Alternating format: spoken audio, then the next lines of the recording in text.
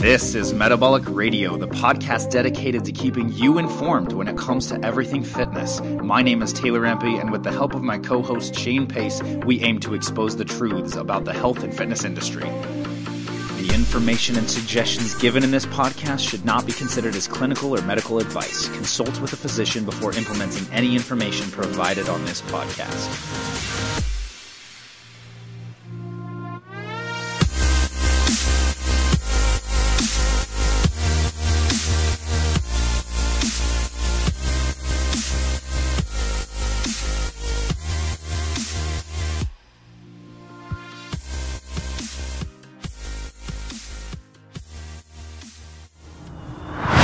And away we go.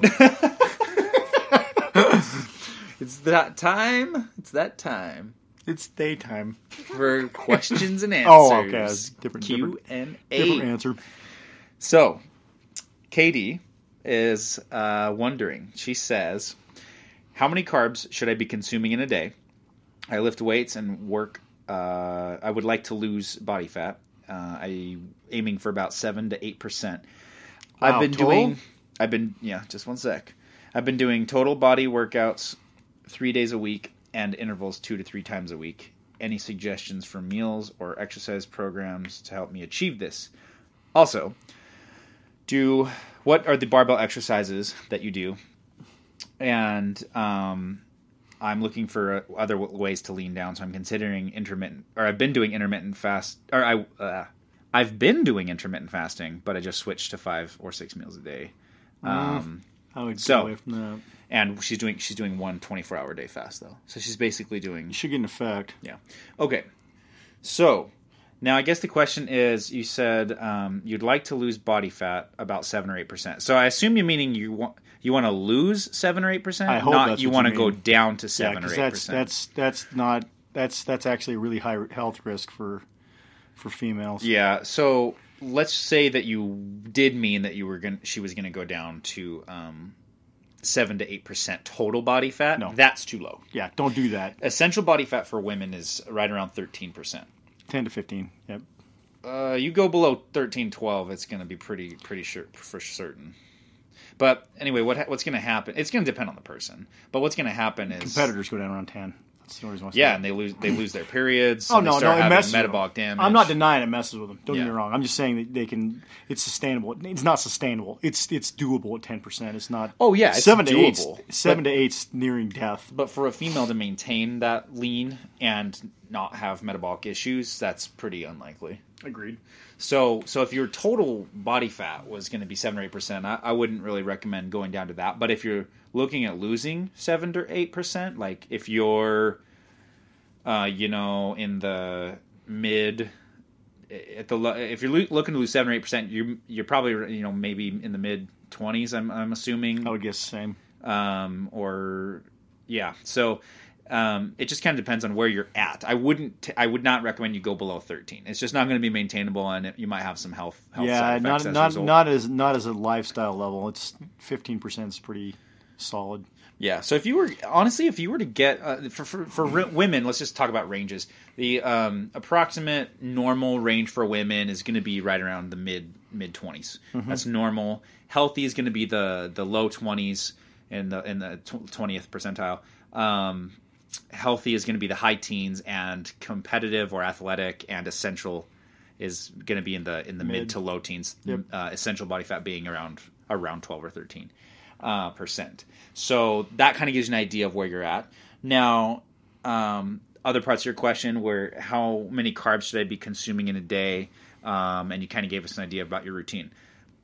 Do you want us to go first with your thoughts? No, you can go with carbs. So, for your routine, I really like your routine. It's what we advocate a lot, which is, foundational lifting sessions about 3 times a week, every other day, typically alternating, so you get some rest in there, and doing some other potentially lower volume stuff in the middle. And if you're doing some interval training, that's fine too. I prefer that versus steady state cardio training.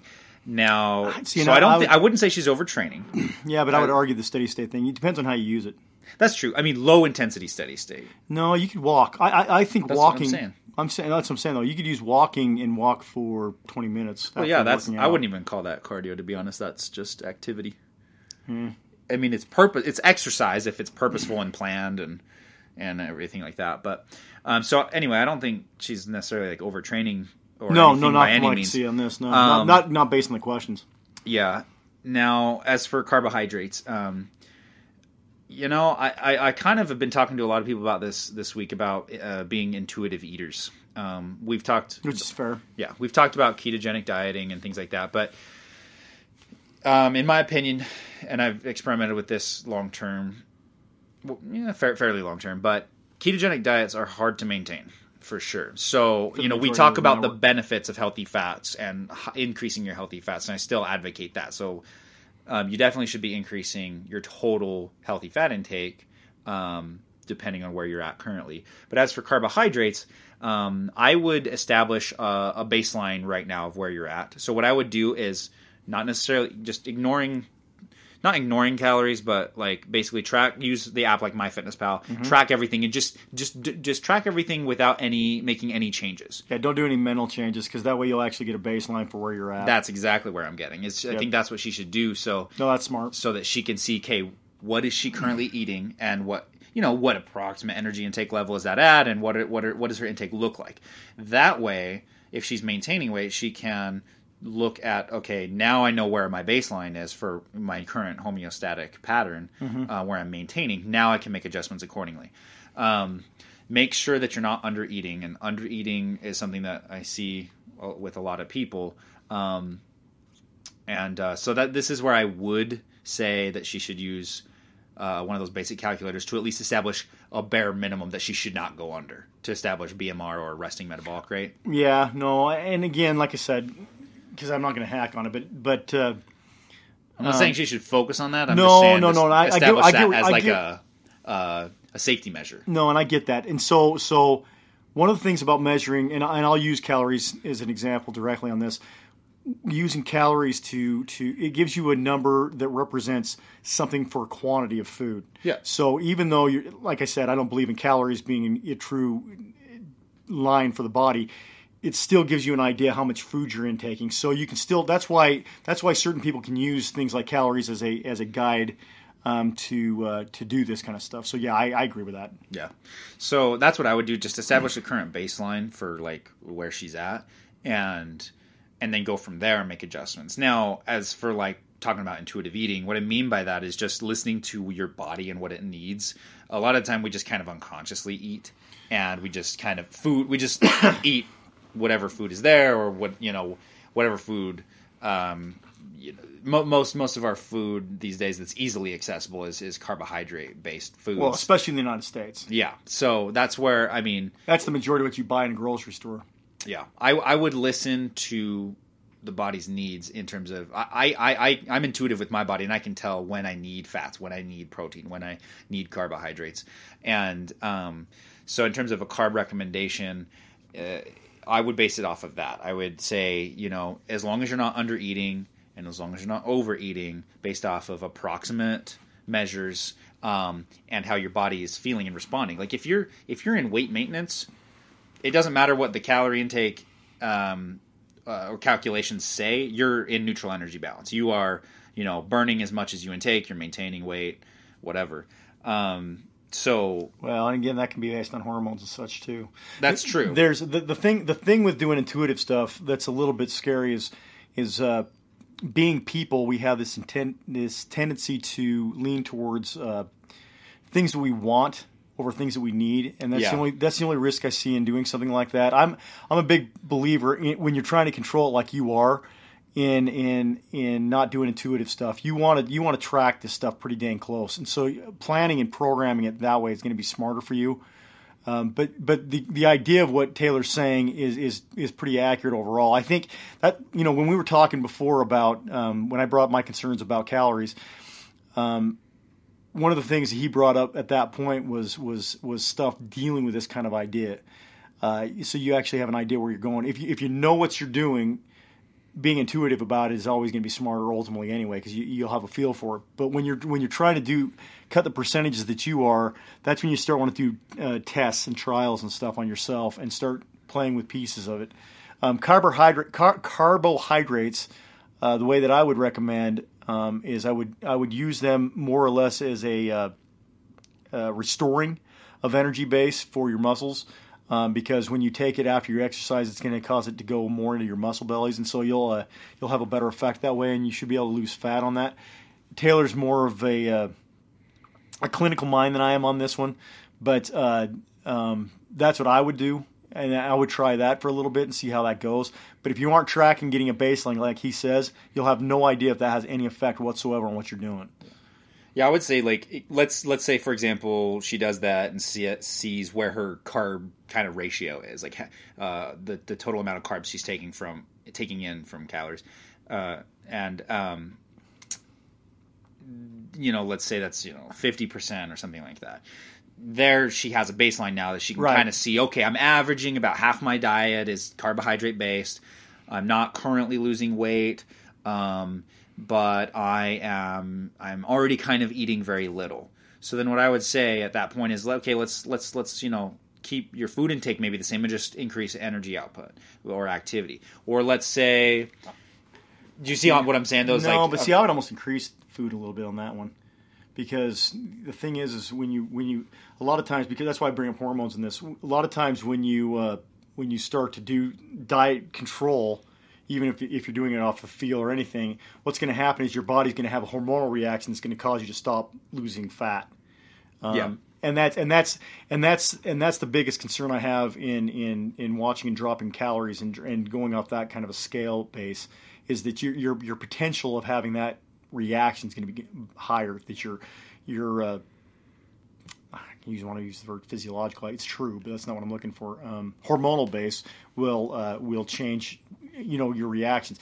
Yeah. More food in that case, if it's hormonal, will actually cause you to lose weight. Yeah, I've had that happen with clients where they were eating too little, right, and increasing their caloric intake actually gave their body kind of a break, gave them enough energy to bring them into a normal range of a deficit. Right, because like I said, what it'll do is it'll actually cause your hormones to be more balanced. Yeah. That's a lot of reason why a lot of focus on more recent diets go towards blood sugar stabilization, because they want you to keep you close as they can to a level of blood sugar so your hormones don't go out of whack. Mm-hmm.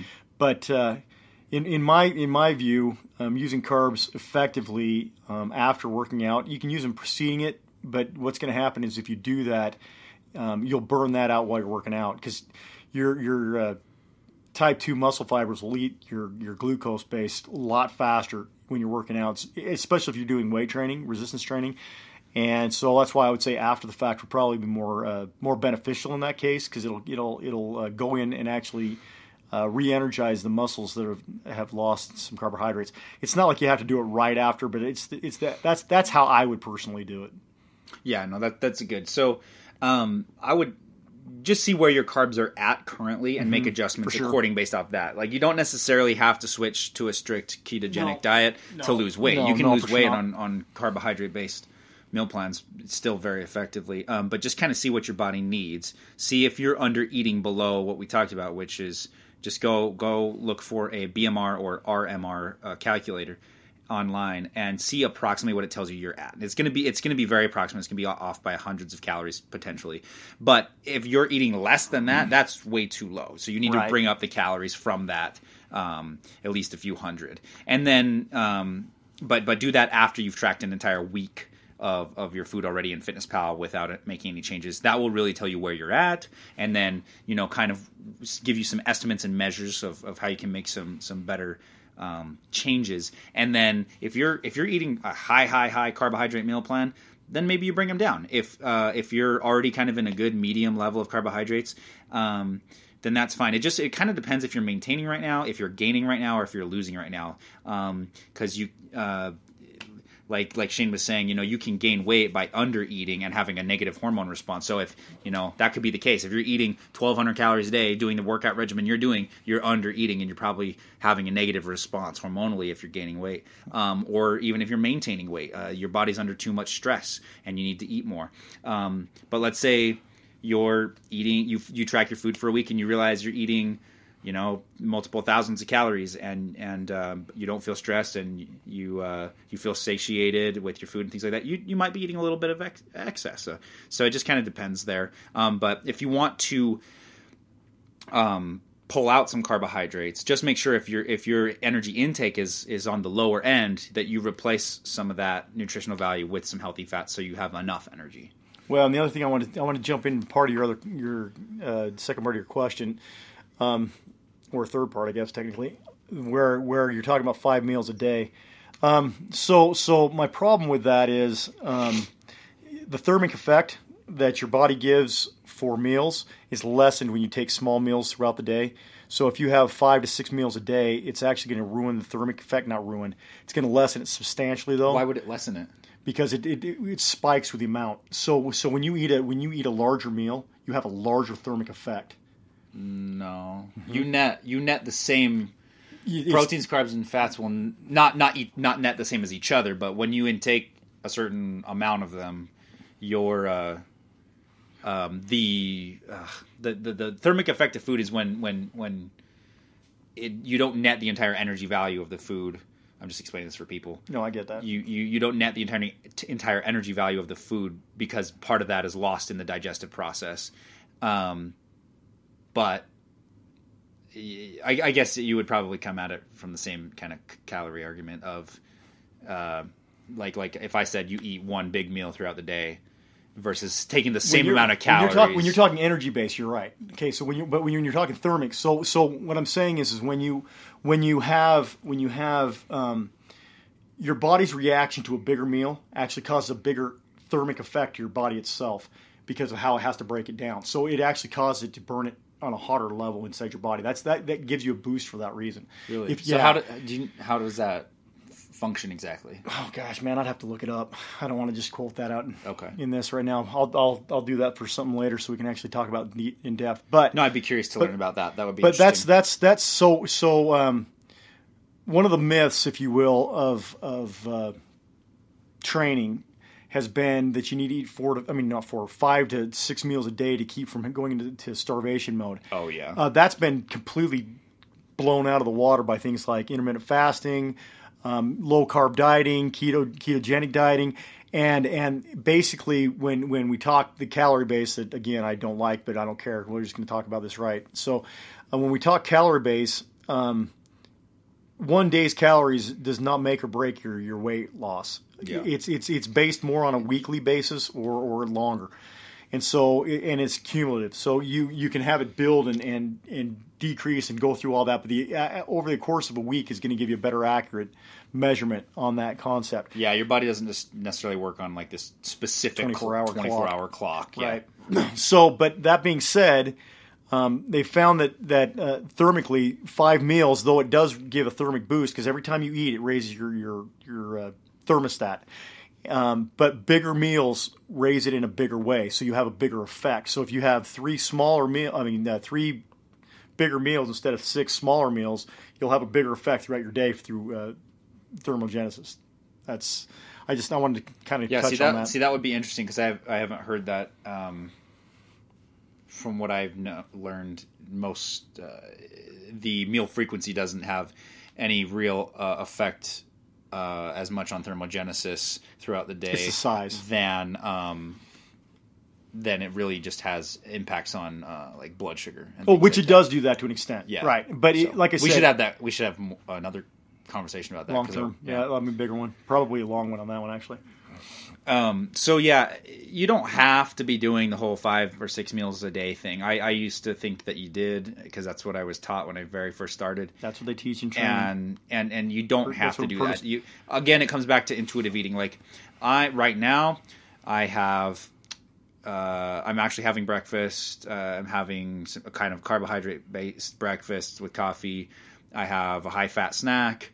I have a very high protein carbohydrate lunch because then I lift and I use that for energy right now for the particular phase I'm in. And then I have a dinner that is a little bit lower and has like proteins and fats. So I mean, I'm what is that? Four times a day? That's just kind of what I'm doing right now. Before that, I was doing intermittent fasting. I wasn't eating. I was only having coffee and water until 12 p.m. and I was eating in an 8-hour window. And guess what? I've seen progress, and I've also not seen muscle loss and those kind of things.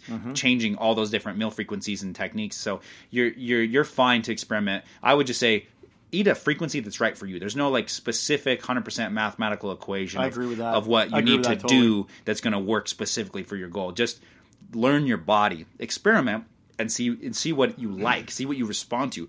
Try 6 meals a day. Try 3 meals a day. Try a really small eating window. Try low carb. Try high fat. Try high carb, low fat. Like just see kind of what you respond to in your training. Well, it goes back to the people are different. Exactly.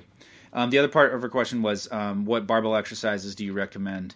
That I did want to answer that, but pretty much. Do you want to? No, you can throw in. I'll voice. Well, I'll throw out this fast. I would stay compound. Yeah, which is where you're using more than one joint. Yeah. Things like squats. Squats are amazingly good for everybody. Deadlifts potentially. Bench press. Assorted back exercises. Like a bent over barbell row. Yeah, that kind of stuff. Yeah, so the ones that I always go to... bigger muscle movements. Yeah, we talked about this in one of the episodes about foundational exercises. So if you go back and look at that episode, we talk more in depth about this concept. But the barbells give you a more stable structure to work with. So you get to lift significantly more percentage of weight than you would with, like, say, the same movement with dumbbells. Or machines will actually allow you to lift sometimes more, but they take away the stability aspect, so it's not necessarily as effective.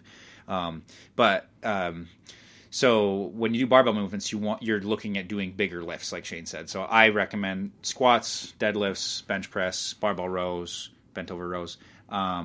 You could do. They could even hybridize it and do like a T-bar row, or not? Yeah, like a T-bar row. T-bar's not bad. Yeah, I feel like I'm missing one. Oh, the overhead barbell press in a standing position. Not necessarily. You can do seated, but standing will engage things, other things a little bit better. Without someone helping you, I wouldn't go into things like not clean and press, but snatch. Snatch. I would do snatch. CrossFit, very advanced Olympic lifts. I would be wary of those depending on your level. Even if you're working with guys or people that do CrossFit, the thing that's scary about Olympic lifts is the potential of injury goes up dramatically. Mm-hmm. They're super technical. Absolutely. And the timeline that it takes to jump into a CrossFit gym and start doing them is astronomically small. Yeah. Guys that are doing it for Olympic type stuff, it takes years for them to actually get it to do it right. But that being said, they are better for you overall.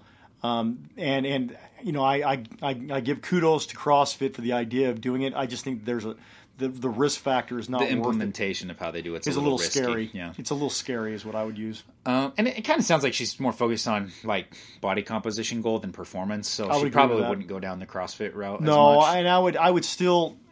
You could still use that for recomping, but yeah, because the honest truth is what they do is actually very good for that direction, but it's highly risky. Yeah, I would work with someone that is either a certified strength and conditioning specialist, a CSCS, or someone that is certified specifically for Olympic lift.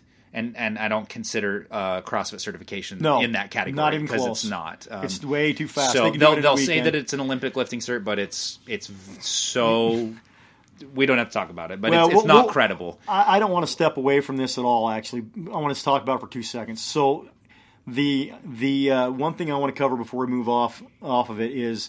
Their certification is too fast for it to be an actual Olympic lifting certification. Yeah. It takes a weekend for a CrossFit trainer to get certified. Which is ridiculous when you're talking about the lifts that they're talking about, because those lifts, if you don't know what you're doing, you're going to get hurt doing them. Absolutely. So that's the only thing I want to touch, and then we'll move on to the next stuff. So hopefully that answers it. Next one is from Meg, and she little bit longer. There's a lot of aspects to this, but she says, I've been following a ketogenic diet for almost a year now. That's discipline. I've dipped out from time to time due to traveling and life obviously happening. I'm athletic. I work out 4 to 5 times a week. I walk 3 to 5 miles if I don't work out. I do a lot of high-intensity interval training. She says moderately for 45 minutes. Heavy weightlifting. The number on the scale is going up. I don't know if it's an indicator of progress. She doesn't feel like it's muscle. She feels like it's body fat. My clothing is getting tighter. I track my food, and I'm consuming enough calories to either lose or maintain. And she says, what's going on? Am I overtraining? Am I stressing myself out? And is there anything else in there? Am I consuming too much protein to keep me in a ketogenic state? I'm often hungry, and my net carb intake is always below about 30. I assume she means 30%, with a lot of fiber. So basically, when I was reading this, the biggest indicator that I saw here was overtraining for intake. 4 to 5. So you're training 4 to 5 times a week, doing heavy lifting. If you're not doing that, you're definitely getting in over almost 10,000 steps, probably over 10,000 steps. But that's an assumption. So here's the thing. So if you're doing 4 to 5 times a week, and you're not doing a what they call a bro split, then you're probably overtraining if you're doing heavy all the time. Okay, if you're doing, I would say it even depends on volume, because even it does depend on volume. But if she's doing a back, chest, shoulders, legs, arms, she wouldn't be necessarily overtraining at 4 to 5 times a week. That being said, I don't think it's optimal. Okay, and again, we're taking assumptions because we don't know that for a fact. HIIT, you want to do HIIT training probably under 20 minutes. Yeah, that was that's a little excessive to do it anything above that. So if you're doing, it says that you're doing moderate cardio for 45 minutes, so that you kind of have that separated. That's what I would want to clarify: is she doing high intensity interval training truly, or is she doing moderate cardio? Because high intensity interval training is high intensity. Moderate would be more of a, or she could be doing HIIT that is kind of like not that intense, but it's kind of interval-y. That's not really HIIT though. So you're right in what you're saying. So the thing with HIIT though is you want to do spiked high activity where you're like if you're on all out. Yeah, if you're on a bike or a treadmill, you're sprinting on a treadmill, or you're literally pedaling as fast as you possibly can for like 30 seconds to a minute, and then you almost stop. No, not quite stop. I didn't say. I said almost. So you slow down to a crawl. So the idea is you go from a full out sprint to very low intensity. Then you go down to like walking at 1 mile an hour. I mean, it's crazy different. Yeah. And it's that's why he was asking that about moderate, because if you're doing moderate cardio, then you're probably not doing true HIIT. And if you're doing high intensity to moderate, that's too much too. Yeah, and I mean, 45 minutes for HIIT training is like long. 3 workouts put into one. You want to I would cut that up into 3 15-minute HIIT sessions, because that's just too much. So where she's saying, okay, on a thermogenesis calorie level, if she's estimating her intake at maintenance or lower based off calculations, she's under eating, regardless of whether those numbers are accurate or not, because her weight is going up and she's eating in a controlled, restricted caloric intake. Agreed. And if she's feeling like like her clothes are getting tighter, that could be an indicator of muscle development, depending on how lean she is. But that's true. But usually people see inches decrease even when their weight is going up with muscle development. So I would say that's an indicator that it probably is fat gain. And I mean, agreed. It depends. Again, it depends on where the clothes are getting tight on her too. True. So if it's getting tight around your waist or your hips, the odds are, depending on how much you're squatting, but your waist, it will actually almost always be a good representation of fat gain. Yeah. So you're probably right that you are gaining fat, is my guess. Yeah. It just looks to me that it's probably stress related. Too much training for food intake. It's not too much training overall. It's just you need to increase that food intake based on our assumptions. Because, based like I said, on these assumptions, we don't have enough. Even though you gave us a pretty lengthy description on this. The big indicators here for me, especially that she was under eating, was I'm hungry often, and she said she's very sore most of the time. So I think that the either the volume or the frequency and the intensity, or all three combined of your workouts, is too stressful on the body for the amount of energy intake. And if you're hungry often, I mean, being hungry is okay, but being hungry often or all the time is probably an indicator of undereating. You're trying to perform like an athlete potentially, depending on how your workouts are structured. Which I think is great. So you need to fuel like an athlete. You can still burn fat doing that. You don't be afraid to increase your food intake.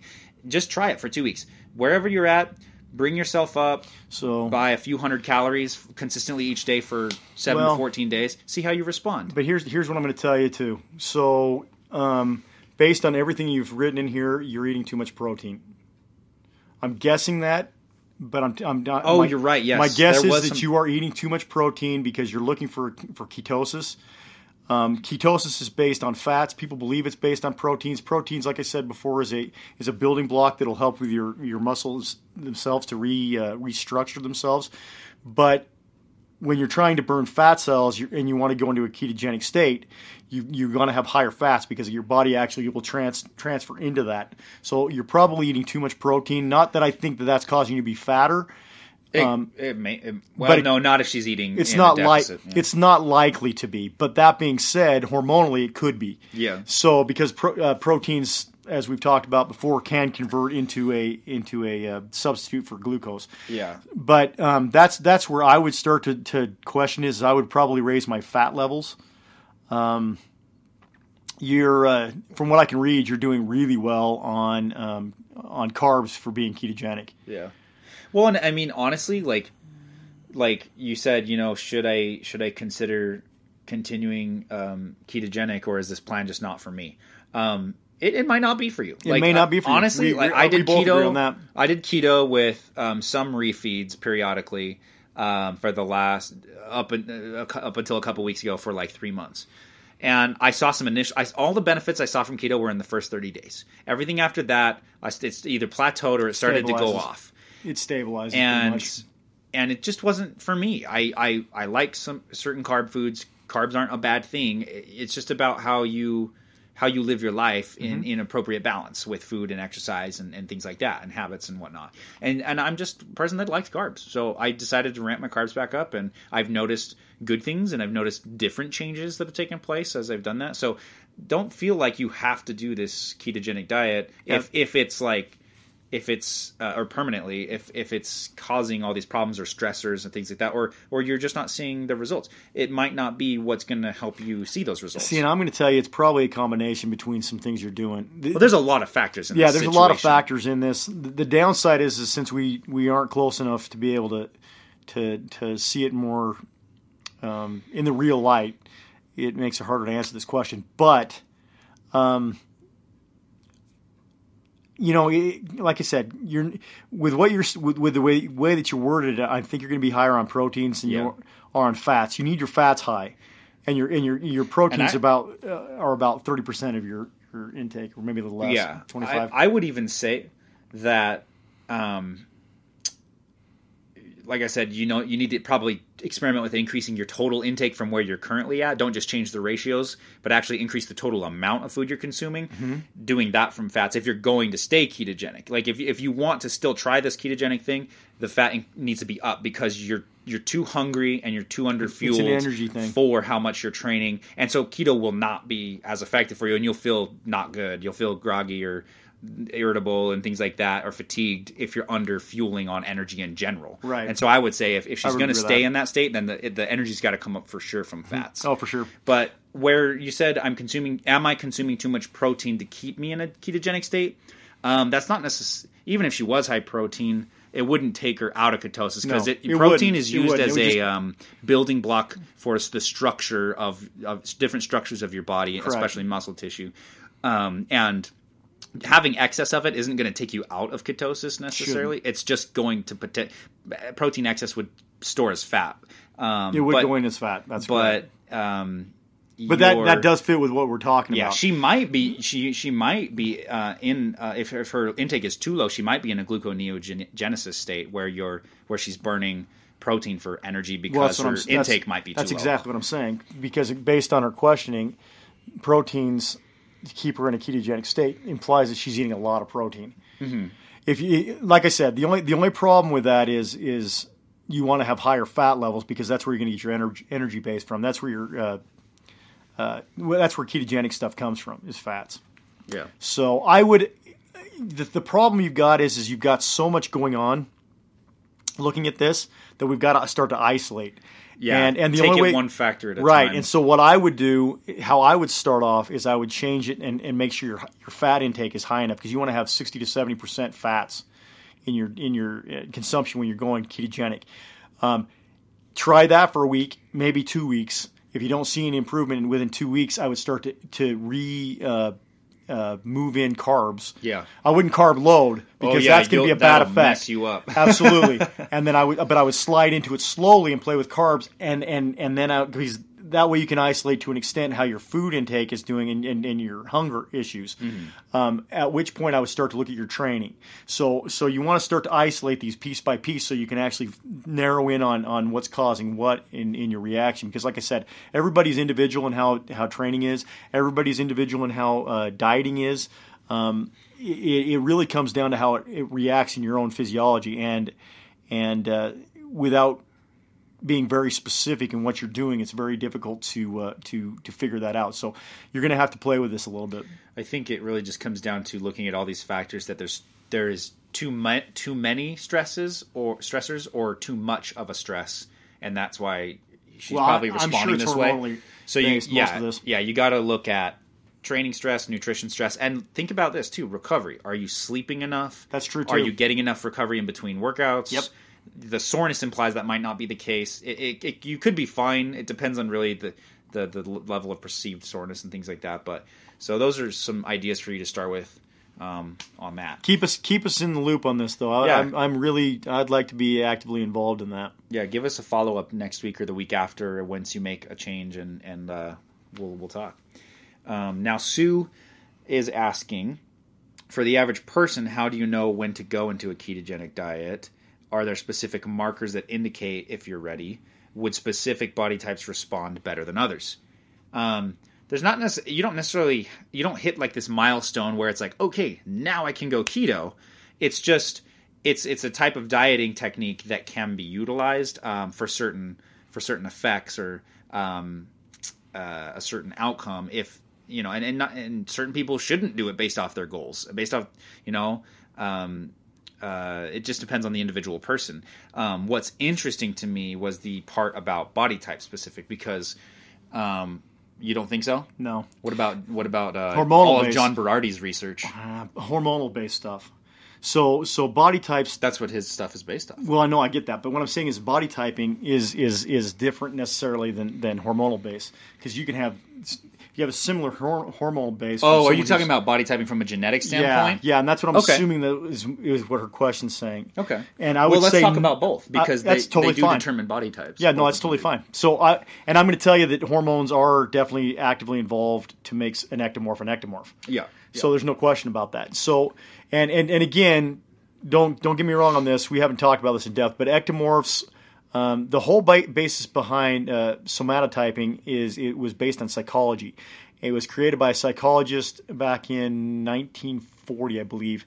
I can't remember his name off the top of my head, but he did it based on the idea that big, heavy people were happy. Okay, and that is really, yeah, that's where it all. See, I don't know this. That's where it all stemmed from. Happy people. It's that young. Yeah. Somatotyping is? Yep. Oh. Yep. So it started out with the idea that that's what it was about. So okay. The hormonal type. You're talking about hormones. Not hormones yet. I'm talking about where body typing comes from. So I'm giving a basic overview. I'm not going to go into depth in this because there's a lot to it. But the idea that heavy people were happier and light people were not. That's what the whole psychology behind it, which has been completely proven to be false. That being said, it is still a tool that you can use based on how bodies react that are lighter to heavier. And so using it as a base body type for a physical aspect I'm not saying it's a perfect science, but I'm going to tell you that it is a good tool to actually be able to stem setting a not necessarily a meal plan, but food to an extent, as well as a exercise program. But when you're talking something like ketogenic stuff, you're talking more hormonally based stuff, and that would be outside of a physical nature. And that's the reason why I question if body types would actually be involved in that, only for that reason.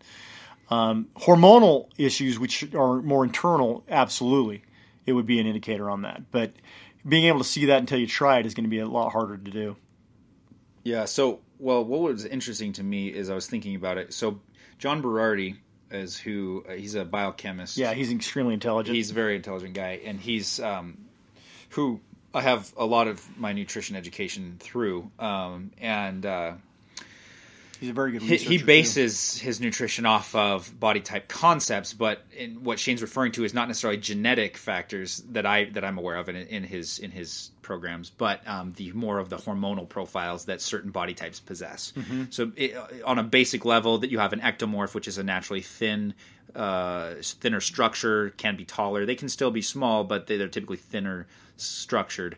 Mesomorphic, naturally muscular. And endomorphic, which is naturally heavy, tends to retain a lot more body fat, can still have a lot of muscle too.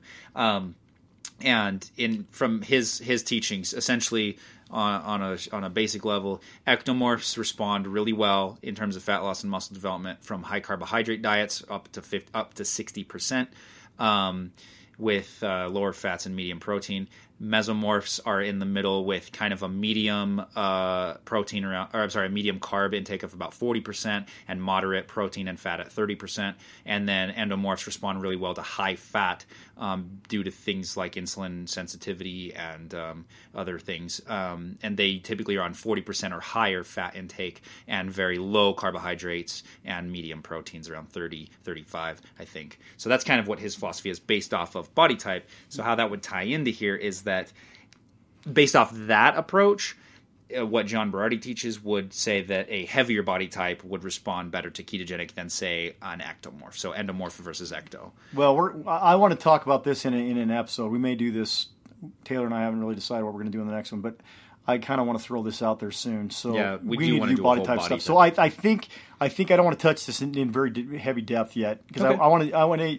Not that we're going to come back to this question, but I want to do body type stuff in more detail, and hopefully we'll do that like soon. Cool. So that gives you some information about that. Brelinda, what do you do when you've messed up your metabolism from not eating enough and you gain weight no matter what? Am I going first? I think you're going first, because I'm going to have to think on it a little bit. Okay, so what do you do when you've messed up your metabolism from not eating enough and you gain weight no matter what? This kind of is related to it's a hormonal based one of the previous questions. Yep. About really just this messing up the metabolism. We have an episode that's going to air about metabolic damage soon, and it's related to this. But metabolic damage is when you've done something. You've put too much stress on your metabolism, on your body, to where your metabolism shuts down from various factors, whether it's training or nutrition or both, and lack of sleep, those kind of things. And so when you've messed up your metabolism, that's what you're talking about, is metabolic damage. And so no matter what you do, you're gaining weight. That means you could be eating less and you gain weight. You eat more, you gain weight. You train less, you train more, you gain weight. What's happening is your body's in this damaged, high stress state where all it wants to do is survive, and there's too many stress factors. So like I said, think about physical training, sleep or recovery, and nutrition intake. Those are your primary factors that are going to impact that. There could also be other like psychological factors of stress that can actually impact this. Yeah, stress. Your body reacts to stress the exact same no matter where it's coming from. It's psychological, it's physical, it doesn't matter. It can be the weather changing. It will actually change. We could talk about that in depth when you start talking the neurological system, but yeah. So, I mean, pretty much, if you're gaining weight no matter what, you're under too much stress of some kind. So I isolate it. Look at your training. Are you training too much, too frequently, too intensely, too much volume, those kind of things? Assess those and get that to a maintainable level. Your goal when you're coming out of a metabolically damaged state, potentially, is to just stabilize. It doesn't matter if you go up in weight or go down in weight. You're just looking to get better. meaning you're having a normal functioning metabolism. So don't look at the scale. Don't base. You're not going for like your ultimate goal here. This is a different goal of repairing. And let me add this really fast in this because I want to go up based off, kind of spring off what you're saying. So here's what I'm going to tell you, Bree. Instead of worrying about weight, worrying about health. Okay? And how you feel. So if you go into the gym and you come out of it dying, you did the wrong thing. Okay? Go into the gym, play with weights, stay away from the cardio for a while, play with weights exclusively, okay? And don't worry about your weight.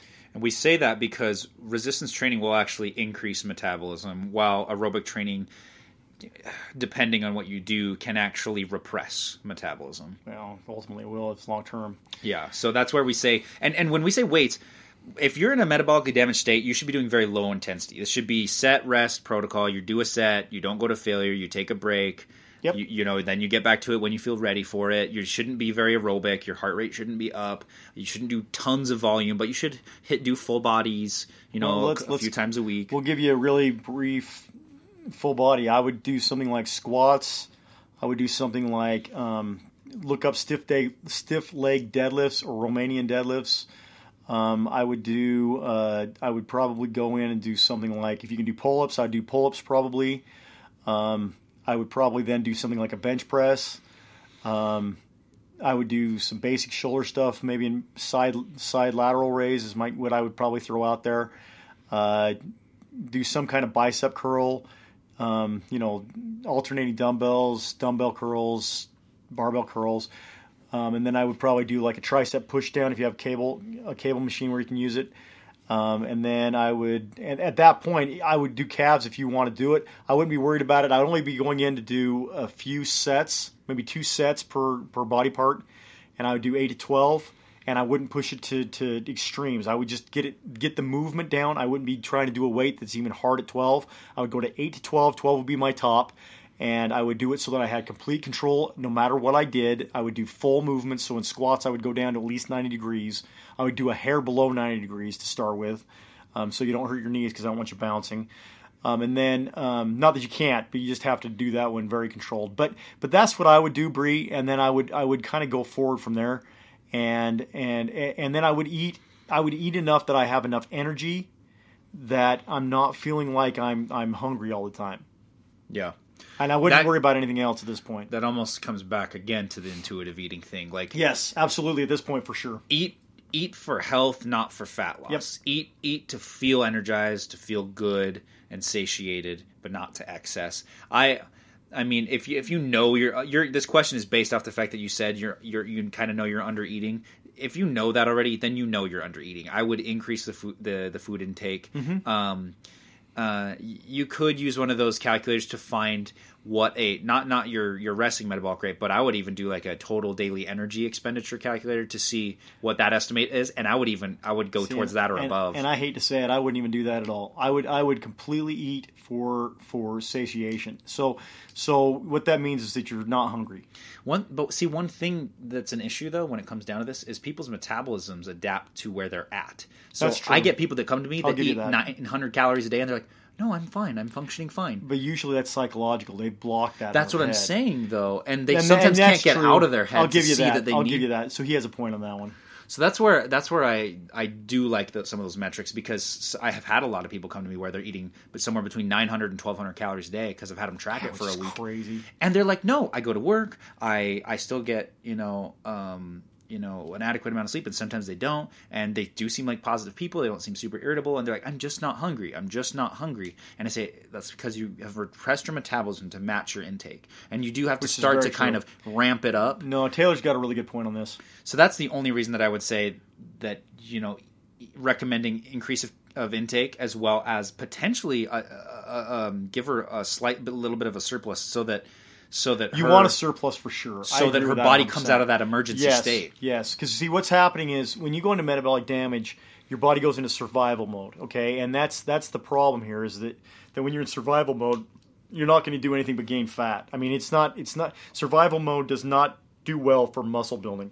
No. So you want to break that, and without question, stress is the biggest creator, if you will, for survival mode, in my opinion. Yeah. And just know, too, this is not necessarily going to be a short repair. Like, depending on how long this has lasted, take a while. It could be weeks to months of you doing a normal, low-stress resistance training regimen multiple times a week and having a normal, balanced or slight surplus food intake for multiple weeks or months and just eat and starting to feel better and getting adequate sleep, whatever that is for you. But usually that's kind of most people between 6 and 9 hours, depending on the person. And just make your goal nothing to do with body composition and everything to do with feeling awesome. Well, feeling awesome. Here's some other goals, okay? Because I'm going to give you a little bit beyond what he just said. So we're going to add in a little bit of stress as you're doing this, because this is kind of a crucial thing when you're trying to build your body into the right direction. So, but like I said, I don't want you to overdo it. But if you can gain a little bit of weight as you move forward, you want to do that when you're working out. So muscle weight or fat weight? I'm talking pushing weight. So like if you're squatting, we're going to go low, the weight she's lifting it in the workout. Okay, right. Yeah. We're going to go low weight. So let's say you're squatting 20 pounds or 10 pounds. I don't even care what it is. You start off with 10 pounds. It's not going to be hard for you at all. You're going to be able to do it without a problem. You go through the movement. I want to make sure that's crucial in this. You go through the movement. You do it 8 times to 12 times. If you're starting to feel like you're going too heavy, then you stay at 8 and you play with that until you can feel like you can move to 9, 10, 11, 12. But you want to progressively move forward. Yeah, which is a concept called progressive resistance or progressive overload, where each week it doesn't have to be a specific time frame, but I don't care about time frame. Over time, you're increasing the resistance level that you're doing so that you're stimulating metabolism and muscle development. And that will make you move faster through Absolutely. Because if she just sticks with the same weight all the time, same reps, it won't do anything for you. She'll just stay in the same state that she's in. If anything, you'll go That's backwards. a really good point. So that just include that into what you're doing, and then we'll go from there. So until next, you send me messages, my friend.